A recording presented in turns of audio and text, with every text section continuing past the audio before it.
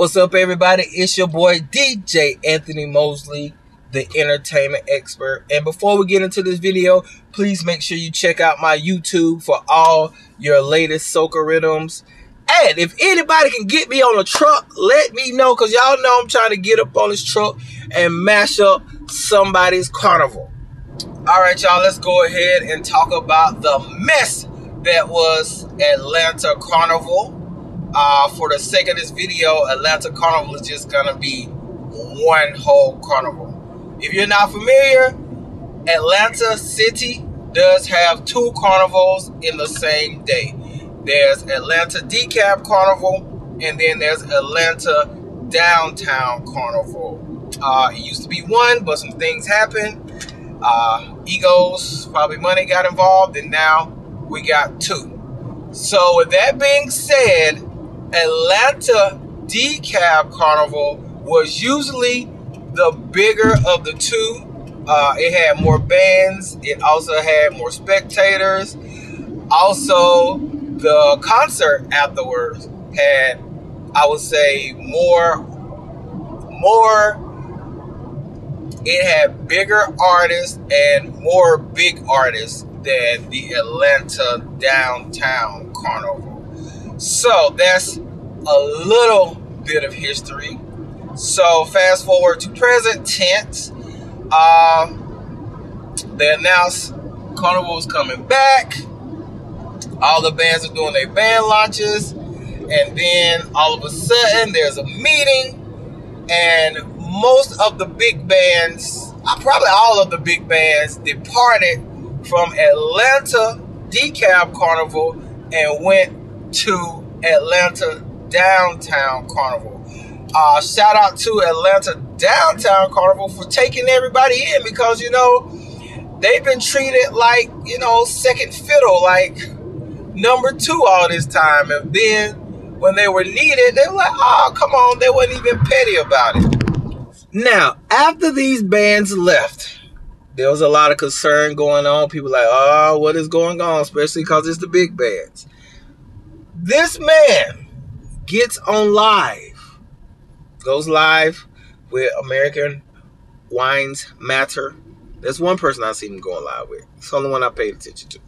He gets on live and says, oh no, we're good. This is our route. We're going to be on the road for 4 hours. It's 2 miles. Blase, blase, blase. That was an opportunity to come clean. That was an opportunity to come clean, but you didn't. By the way, shout out to those bands for having the wherewithal to leave when they did, because if they didn't, we wouldn't have had no carnival, period. All right.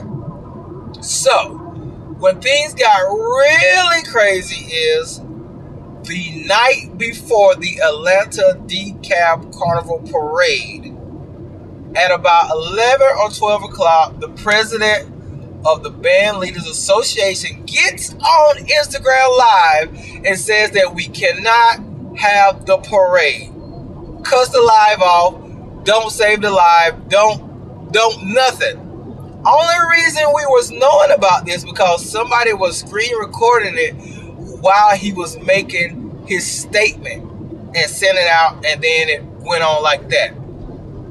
If it wasn't for that person, everybody would have been waking up the next morning dazed and confused. All right. So once I seen that, I already knew what I was going to be doing. I was going to Atlanta Downtown Carnival. I done paid for my costume. It was $600. I done paid for my costume. I don't really drink. Okay, I'll take that back. All right, so I'm not supposed to be drinking because I'm on some high blood pressure medication. But usually when I do go to carnival, you know, it's rum punch. But I wasn't planning on drinking, so I was like, whatever. I'm just going down there. Hey, I don't stay with my band anyway. I go to each band. I just be floating around to each band, so I wasn't worried about if my truck was there. Nah, rum soca gal. That's all I need. But for all the people who maybe it was their first time being a masquerader or your first time coming to Atlanta, or hell, even if you came to Atlanta, you done flew down here, you done got a room, Airbnb, a rental car, costume, all this stuff, and you finding out at the last minute, like, hey, there's no parade. And you might not even know about the Atlanta Downtown Carnival.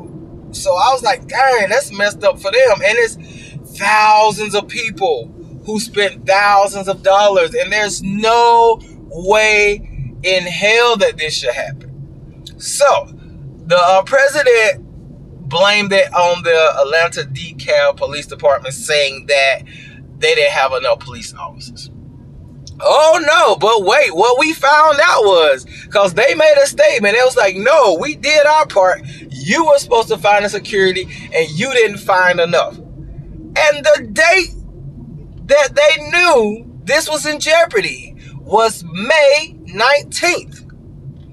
Carnival is on May 28th, I think, maybe May 29th. But you had time to either, all right, guys, this is not going to work. Everybody needs to go to Atlanta Downtown Carnival. I messed it up.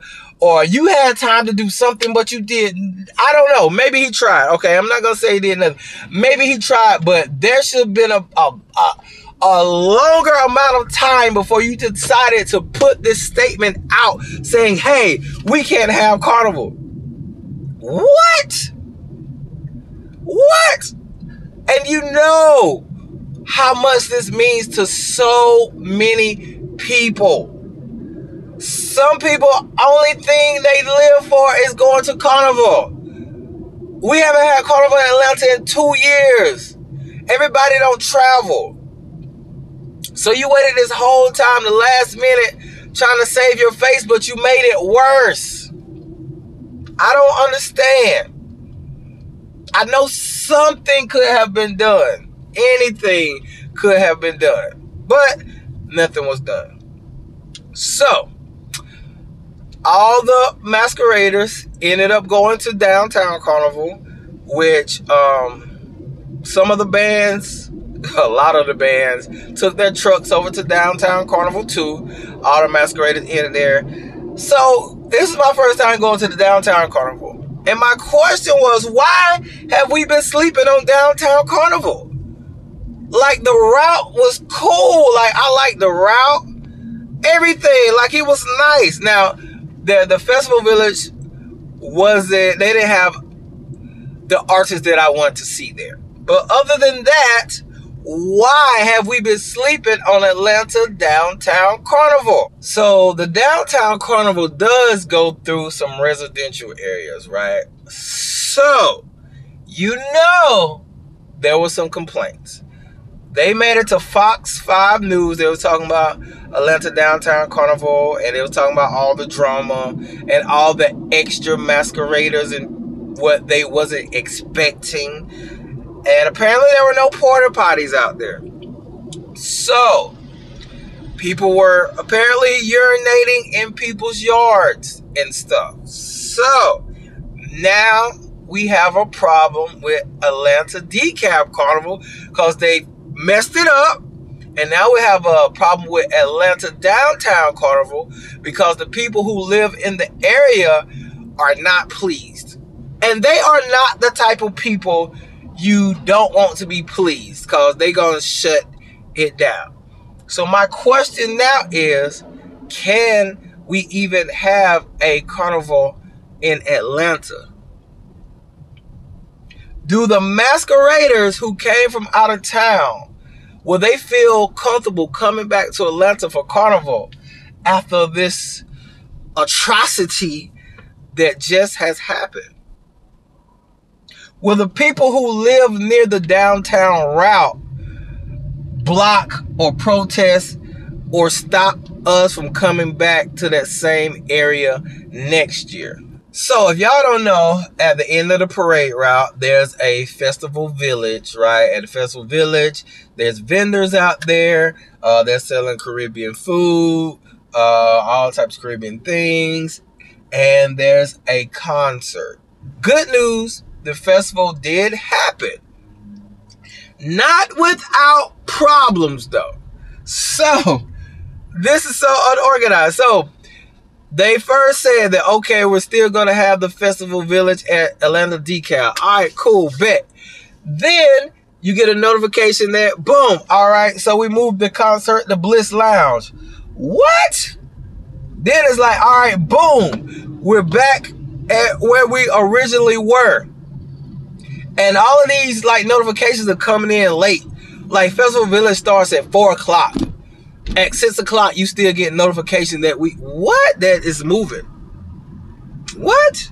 Then, as I'm home resting, going through all these pictures that I took, I get a notification on my Facebook saying that Atlanta Decaf Carnival has changed their name to Atlanta Festival Village. Oh my goodness. Why could they not just leave that alone? That was just something else for us to talk about. Like, leave your name alone. Now, on a positive note, I can say that I didn't hear anything about anybody not getting their costumes. Usually, at least one band that messed up and somebody didn't get a costume. But this time, I didn't hear anything about nobody not getting a costume. So hopefully, everybody got their costumes. In conclusion, overall, being on the road was fun. I love being back behind the big truck, screaming soca at the top of my lungs with other people who love to scream soca at the top of their lungs. I just don't know how Carnival in Atlanta can survive this. It may have to take a couple steps back and then make a return. But as of right now, like, I don't see how people can have trust in Carnival in Atlanta. So, looks like next year, we all going to be going down to old Orlando because they have a Carnival on the same weekend.